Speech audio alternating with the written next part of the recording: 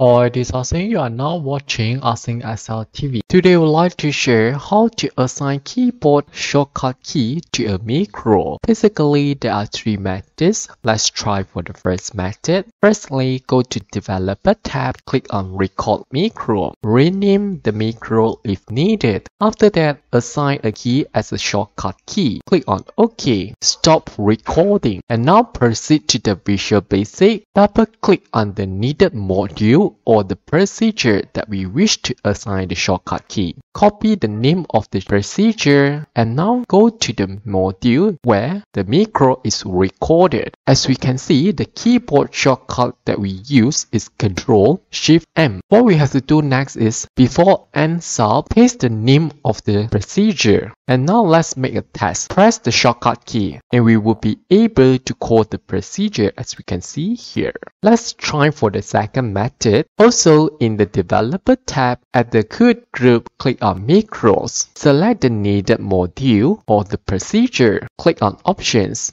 Assign the key and now click on OK. Cancel or close the window. Let's make a test. Press the shortcut key. We will be able to call the procedure or the module as well. The last method that I'm going to share here is by using VB coding. Let's proceed to Visual Basic. Insert a new module or add the procedure in any existing module. As usual, start by giving a name. For example, add shortcut in the module to use a shortcut key, which means that we have to apply application. So we type Application.OnKey space the key as string. As the name stated, string, so which means that we need quotation marks. If you have no idea what key can we use, let's ask Google. In the search engine, type Application.OnKey and we should look for learn.microsoft.com. Click on the link, scroll and look for remarks. Scroll again and we should look for to compile keys with. From here we can see that if you want to involve shift in the shortcut, we should use a plus sign. If you want to involve control key, use caret. On the other hand, for alternate key, use percent sign. Let's back to Visual Basic. If you want to use the control key, use the caret followed by the key that we want to apply. To assign a key, it's very important to use the curly brackets and the key must be placed within braces. For example, the letter J. After assigning the key, we should now make a comma and write the procedure. Also, in terms of string, we need quotation marks as well. The name of the procedure, for example, shortcut. Before we are able to use this shortcut key, remember to run. And we can now use the shortcut key. Back to the spreadsheet, press Ctrl-J and we should be able to call the procedure by using this shortcut. To disable the shortcut key, let's back to the Visual Basic. What we have to do here is remove the procedure as well as the comma sign. Run again, back to spreadsheet, press Ctrl-J.